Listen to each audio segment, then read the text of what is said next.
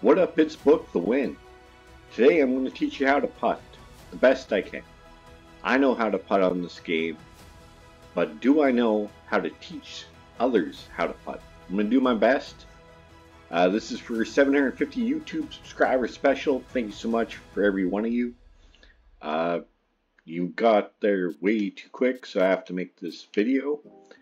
And let's start with your golfer and skills. This is probably one of the top 5 most important things I can teach you. So you might be wondering, what does putting skills do? You can go from nothing up to 10. I'm at a 7. You need 3 to get the Texas wedge, and that's the only benefit to increasing your putting besides reducing the putting grid. So if you have no putting, you're going to have a wide putting grid as shown here. So with 0 putting skills, this is how wide the putting grids are. Now you can still learn how to putt like this, but I would not recommend you have 0 putting. I would recommend you have 0 putting if you are trying to be one of the top 10 players in the world. If that's not you, don't have 0 putting. But it's still the same, you just have less information. You only have 4 grids between the hole here on a 25-foot putt. And you have to read each grid as it goes along the way. We'll just hit this putt. I don't know. I haven't putted on 0 putting in a while. Alright, so this is what it looks like if you have 10 out of 10 putting. As you can see, compared to 0, you have, remember when we had a 25-foot putt, we had 4 grids. On 10, I think we have 14 grids I can count, 13 or 14. And so each grid is a little bit of information where it goes a little bit. The best way to explain this would be treat the grids like wind. Just picture them as wind and how much is going to push the golf ball over. We'll just hit this putt. See, with 10 grids, it's a little too much for me, to be honest. It's a little too much information. I mean, it was right over the edge, but it doesn't matter. Alright, so this is what 7 grids looks like. 7 stats on putting. This is what this is my default. This is what I use every round. I never change unless I'm just messing around, which I can do. This is the grid size that I'm most comfortable with. And my advice to you, tip number 1, is find the grid size that most appeals to you and never change. For me, it's this size. For you, it could be something else.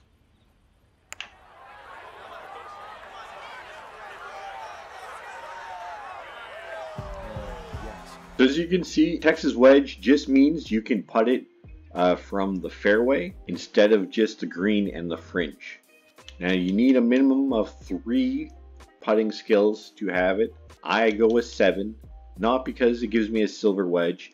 It's just the grid size that I prefer. I recommend that every single person have at least 5 to 10, to be honest. The majority of the people I beat is because I out-putt them. And so if you can putt as good as me, you're going to have a lot more success in this game.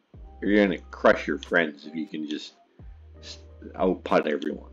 It's very valuable. So in this tutorial, I'm only going to focus on tour. When we hit 800 subscribers, we'll go with a pro putting, and 900 we'll do a sim putting.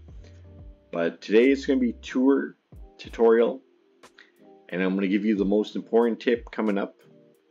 So let's head on to the course. Alright, so let's start off by giving the most important tip you'll ever get from any golfer in this game. There's three steps to making any putt. Swinging it straight back and forth. If you swing it crooked, it'll go crooked. Getting the weight right and getting the line right. I'm going to teach you first of all how to get the easiest one. Well, the easiest one for me is swinging straight, but it's getting the weight right. So we have a 12-foot putt and it's 2 inches uphill. Now traditionally you would go 14 feet. Play 2 inches, 2 feet. And that's pretty standard, and you can use that for 90% of putts on this game. 90%. If you have putts that are over a foot uphill or downhill, that's when you have a different adjustment. But for this putt, 14 would be the standard, but that's not what you should aim. I always go one more, 15. But I also overswing on my putts. So on my backswing, I always make sure it hits the line before I even think of flicking it forward. And the reason for that is if you underswing on any putt, just like the old saying, 100% of putts that don't get there can't go in. As long as you hit it, even if you hit it too hard, it still has a chance to go in. But if you hit it too short, it has no chance. So once it hits the line, that's when I go. So at least I'm getting minimum perfect, but usually a slight overswing because of my reaction timing. And I'm also overswinging my follow through. And I'm doing that to keep a straight line. I'm doing it so if you start being slow and trying to just really time it out, your thumb's going to move occasionally and you're going to get it offline. So my method is I go overswing, but I keep it online. I have a firm forward, and I always just look at the line, that bar where it says that right there, that's the bar. So for this putt, it's technically going to go like 16, 17 because I'm overswinging. So I'm technically going 3 far. I'm going to show you a little diagram after this hole just to reinforce it, but let's just read this putt first. And like I said, use the dots like wind. How much is it going to push? The faster they go, the more it's going to push it over. But there's 2 parts to every putt. There's usually, for this putt, there's 2 parts. For longer putts, there's even more. The first half, it's not the dots, the break, aren't going to affect the putt as much because the ball's picking up speed.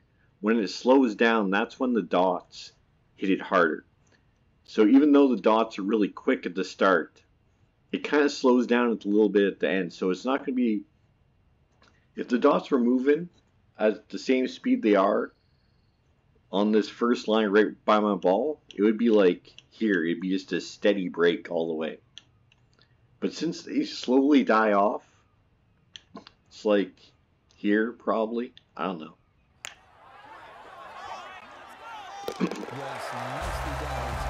And just like I said, I overswing, I underswing like craziness. But let's go to the short tutorial. Alright, I was going to bring the Microsoft Paint tutorial, but let's skip that. And here's the number 2 tip that I already talked about, but I'm going to reinforce: the weight. The ideal distance to aim for every single putt is 3 to 4 feet more than what it says. Once you have that down, that should be your standard weight for every single putt. So, for example, for this putt, it's 12 feet and it's 2 inches downhill.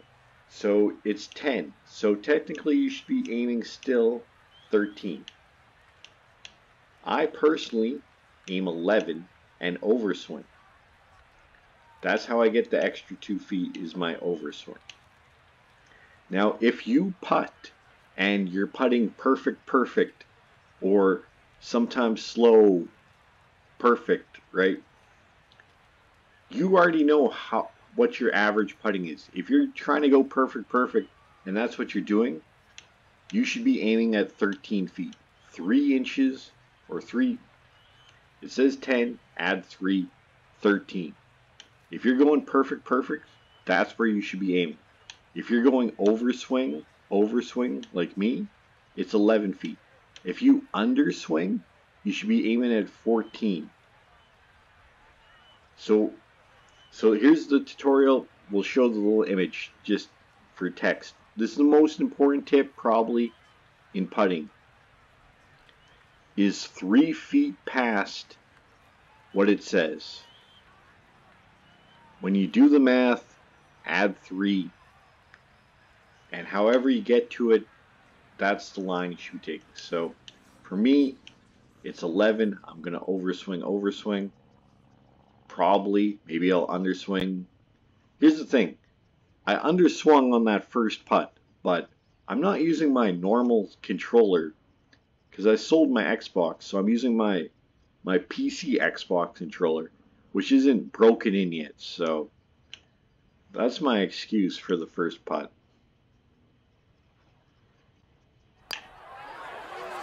Overswing, birdie. Alright, we got an easy putt here, but let's just go look at the first grid. It's going left, stronger than anyone. I'm talking about the first grid closest to my putter. You can see the little dot slowly moving. So when you see that, give it a little adjustment. Then you look at the second dot. It's a touch left. And then the third one, it's moving back right a touch. So you give it back a little left. It's probably the fucking underswing. Alright, we're back. We're back on Augusta. We're at Augusta now. So this is more trickier putts. So I wanna go through all of them. So this is a 17 footer, 5 inches downhill. So you play at 12. I play at 13, and then I overswing, or I try to at least. But here's the thing, as long as you have that weight down and you're not hitting it to 12, you're going to be a much better putter already. So many people just try to dive in the hole, and that's wrong. I know people that power putt, and they're aiming it like they're hitting it, they're just crushing at the hole, and if they hit the center, it goes in, great. But they're not great putters. They can make a lot of putts in a row, but overall they're pretty bad. So I gave you the biggest tip, and that's just getting the weight down. So getting the line down is the hardest for me to explain. But so we got it at 13. And obviously this is going to snap left to right. But how do you learn this? First of all, you already got the weight down. So if you're a dead weighter, again, if you hit it perfect, you should be aiming 15. And that should be your consistent spot because it's 12 plus 3. For me, it's 13 and I overswing, which gets it close to 15. So you have the weight down. So now you just have to learn the line. And you have to learn, if it's steady all the way, it's just going to continue to break the entire putt. But if you see the dots ever slow down a bit, that's when you can be like, okay, it's not going to be that much. But even though they're slowing down a little bit at the hole, this is still a pretty steady one. I don't know if we'll make this. Probably won't, but this looks like the line for me. I don't know. Went right over the hole. But as you can see, I'm a foot past the hole. That's perfect. Like in terms of, I know in real golf you just aim for the apex and stuff. This isn't real golf. This is a video game. Okay, here's a quick 3-footer.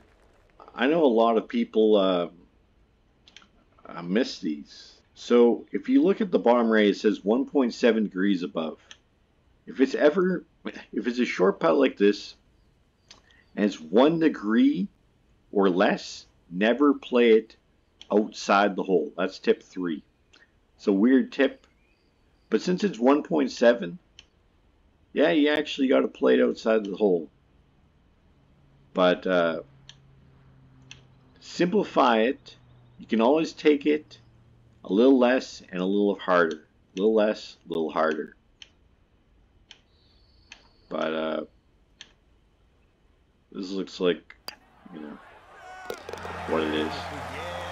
Alright, here's tip number 4.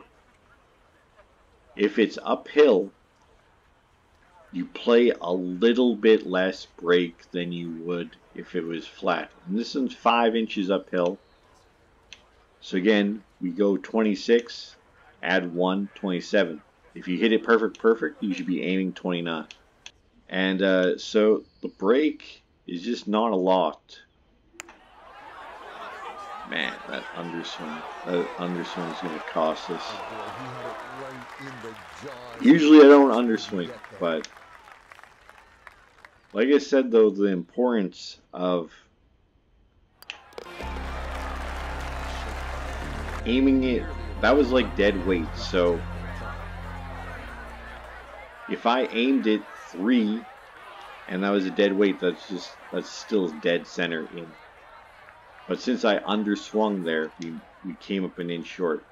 And if you come up an inch short, you can't make the putt. As easy as that putt was. Tip number 5. If it's downhill, play slightly more break. And here's an interesting one, because so it says 13 feet to the hole, 5 inches downhill. So it means it's 8, right?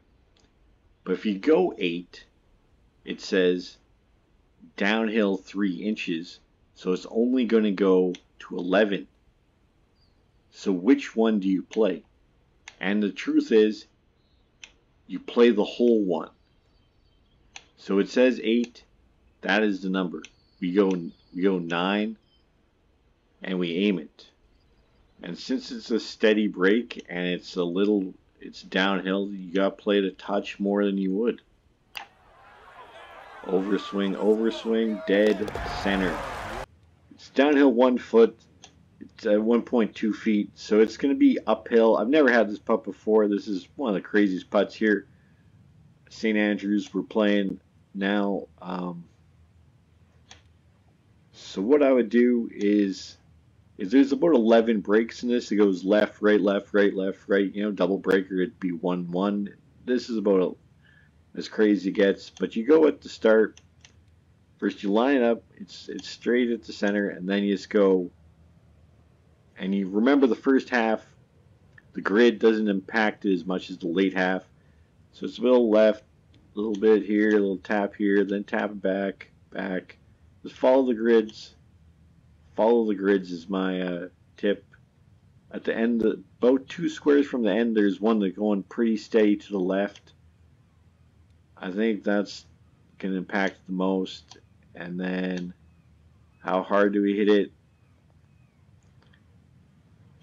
I mean, about here maybe? I don't know. This is not going to go in, but it's a cool looking putt nonetheless. This one's tracking on a very good line. Look out. Oh, alright, so we just, really good putt, just anyways, you get the point of what you do on those type of putts. Alright, we're at St. Andrews. Here's an interesting putt, I think. Again, we go, it's 18, down 3, so it's 15. We played 16. So, what do you do when the slope is severe at the start and then it flans out? So it's one of those putts where it's gonna move it right away, and then it's gonna flan out. So if it was going to stay the whole time, you'd be aiming out here and breaking it out.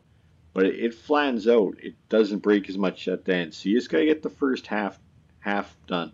And to do that, you just gotta pretend it's wind and how much is gonna push it over. And I mean, this kind of looks a little too less. Maybe there. Oh, we underswung. Fuck. All right, welcome back. I thought I'd show a little tester and how to use the Texas wedge if you have the Texas wedge. What you need to do, you see that little fringe part before the green, you got to add a couple inches. So just keep that in mind that when you're putting through the fringe or fairway, you have to hit it a little bit harder.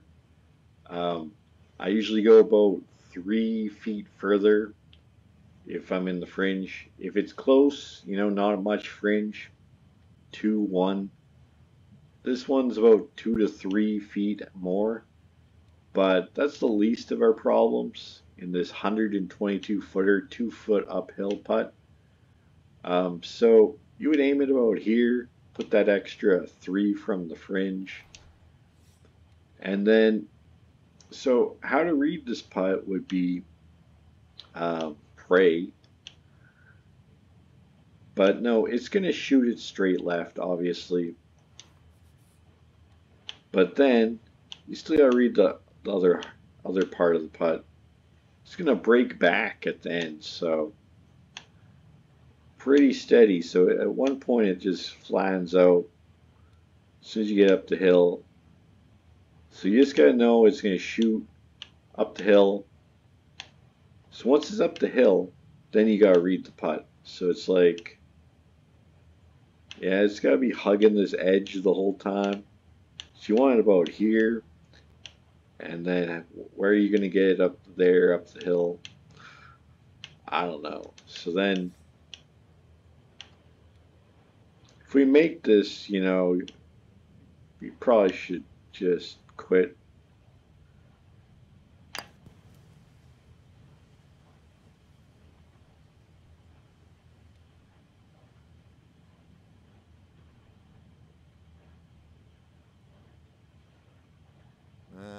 And we're gonna 2-putt.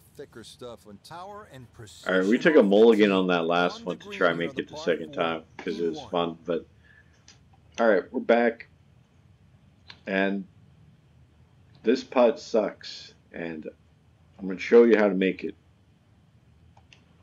Take out your wedge.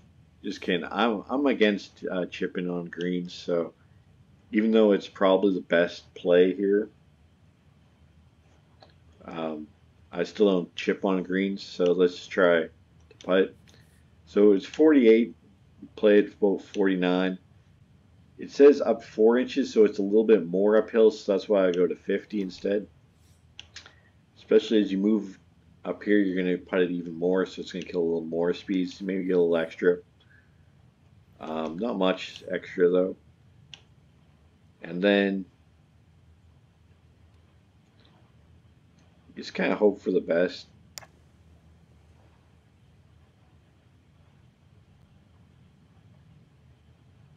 Yeah, and if we didn't underswing because of the stupid controller, we would have made it for you.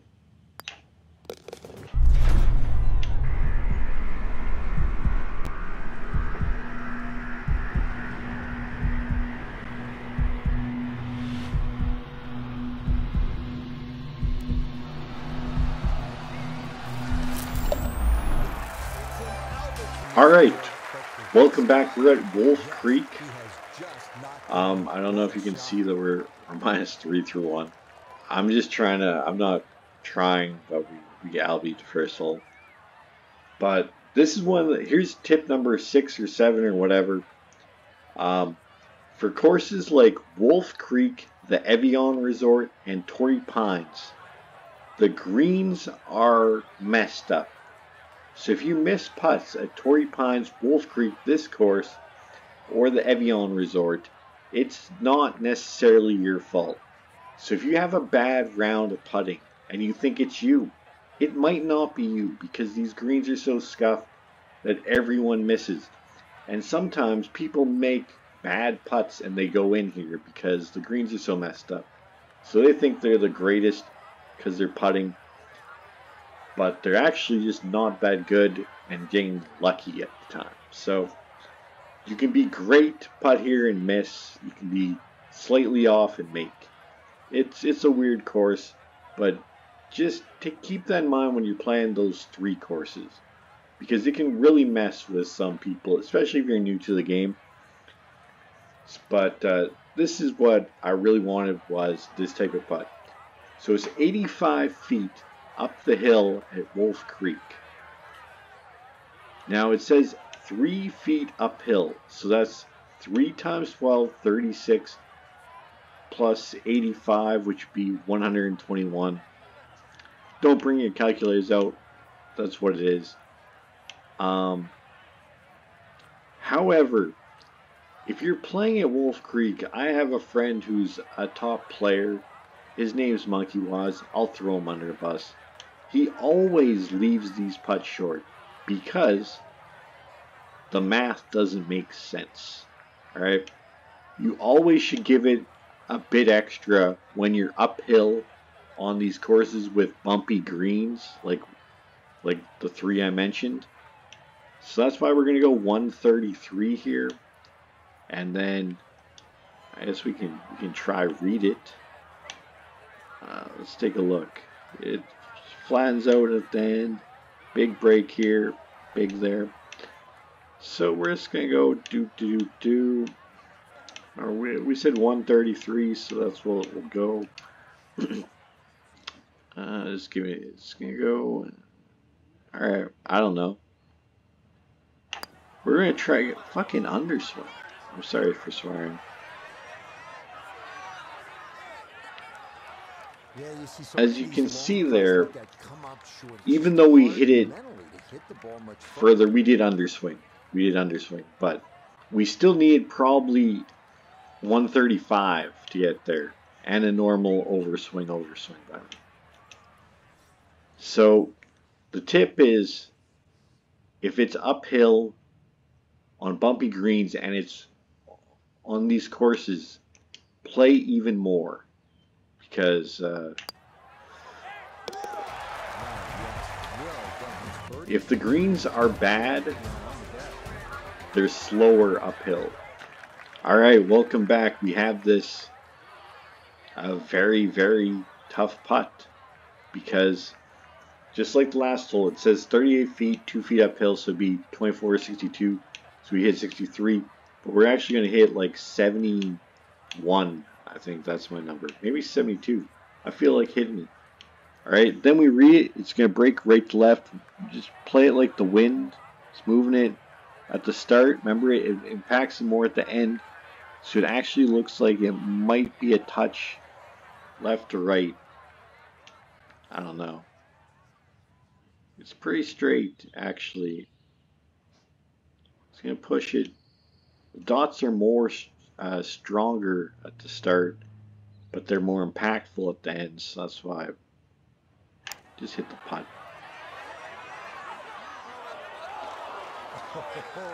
But we had the weight down, and as you see, we really overhit it.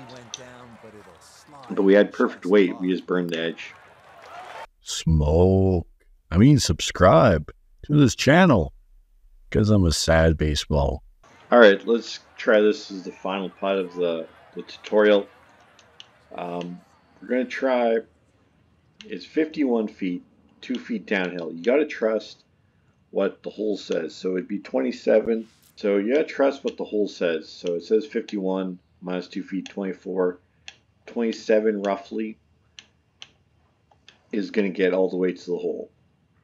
So then you go one more for your normal thing, but in this case, when it's this severe downhill, this is when the time where you take one, instead of going one up, go one down. So instead of 28, we're going 26. If you dead weighted 28, again, if you usually you would dead weight 30, but we're going to go 26 because when it's severely downhill, it keeps going, and it usually goes past the hole. it picks up so much speed that it doesn't slow down in time. So then you just gotta read it.